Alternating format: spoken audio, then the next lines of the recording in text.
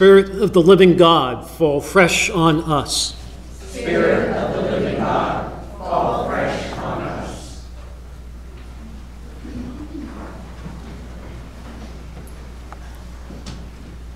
In all three lectionary selections for Christmas, there are readings from the book of Isaiah. Each of the Isaiah readings focuses on the way light breaks into the world of darkness. To appreciate the meaning of Christmas, we have to spiritually understand the way the light of Christ breaks into our felt and real darkness. The gospel speaks of this great thing that happened in Bethlehem during a time of cultural darkness, of empire and death. A common interpretation of the light of Christmas breaking into the darkness is that all darkness eventually goes away. And sometimes we Christians condemn darkness and give ourselves over to the dominance and sole desire of the light. In this way, we idolize the light and at all costs avoid the darkness as we plan our escape from the darkness back into the comfort of the light.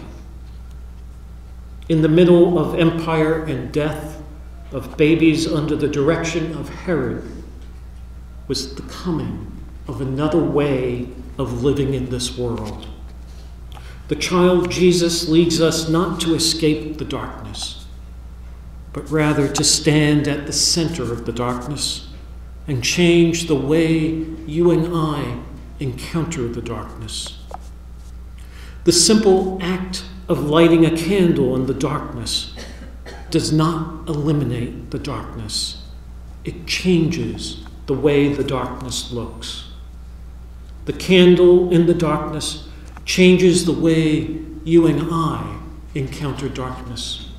The coming of Christ and Christmas changes the way we encounter the darkness of our personal lives and of our culture.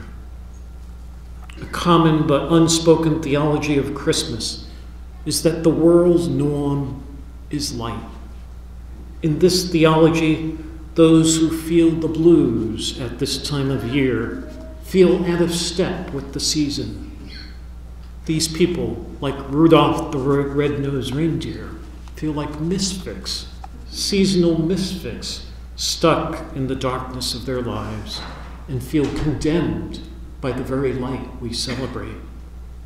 The dominant popular theology of Christmas is that the light breaks through the darkness and takes it over once and for all. But you know from my previous sermons throughout Advent that that is not Christian theology, but rather utopian theology.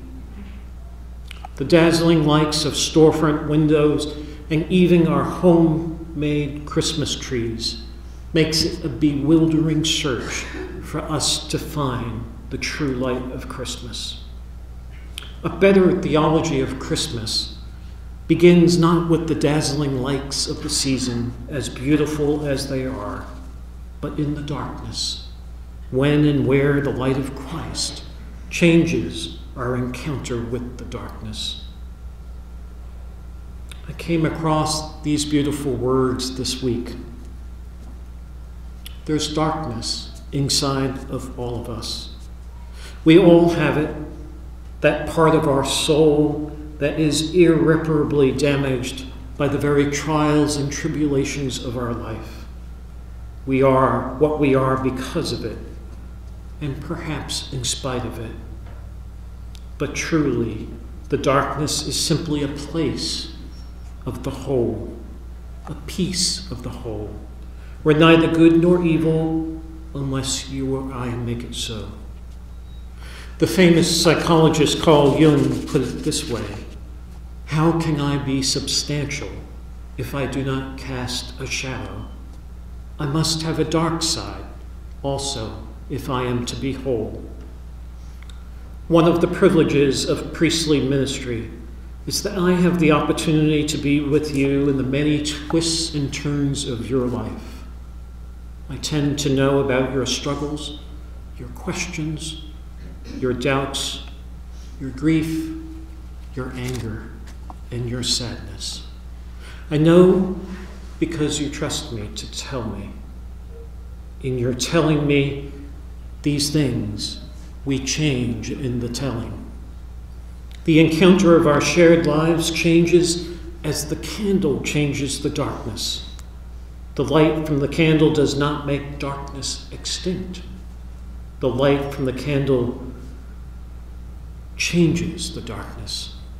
So too, the coming of Christ changes the way we encounter the darkness of our worlds. Friends, comfort us. Our family knows our history, but Christ knows us in a very different way than our friends or our family. And the church is at its very best when it enters the darkness with confidence that the light of Christ changes the darkness. In this defenseless place, we are most open to receive the Spirit of God and Christ Jesus at Christmas and every day of our lives. When the church fearlessly enters the darkness, we grow to the stature of Christ in the way his birth changed the world's encounter with darkness. Last night, 12 of us went Christmas caroling for the first time in the history of St. Francis. We had a great time together. The neighborhood, though, was very, very quiet at 6 o'clock last night.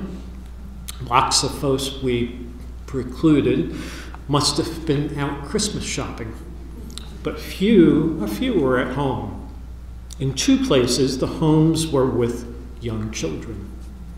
In both homes, it was the children who heard our singing voices first.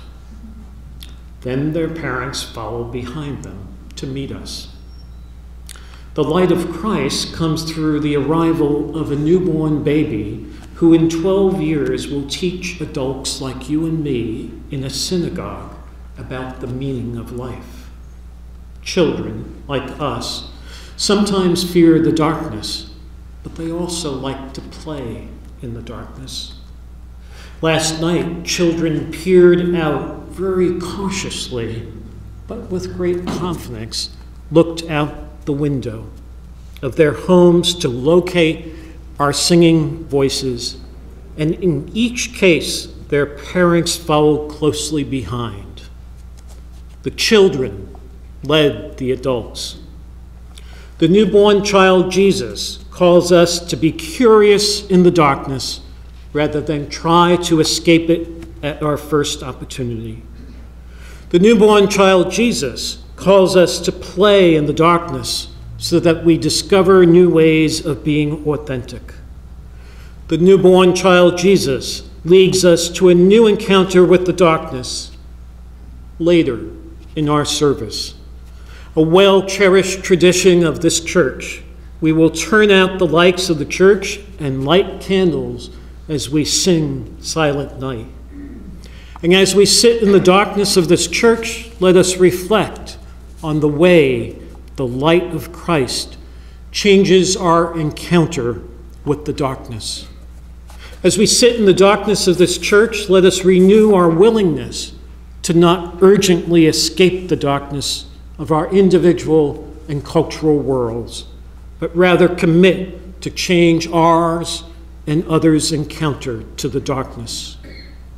The gift of Christmas is the way this child Jesus will change the world forever and the way we encounter darkness. We have been changed too by our baptism.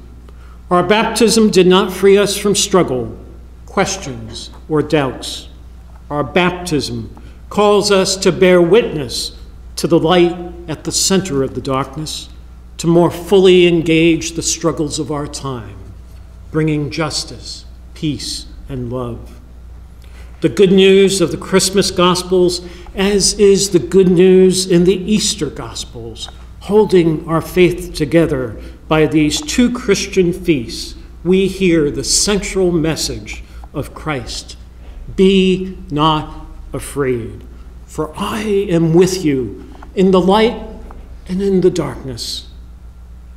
Christ Jesus is at our side, so we are able to freely enter and take on the greatest challenges of our lives and the life of the world.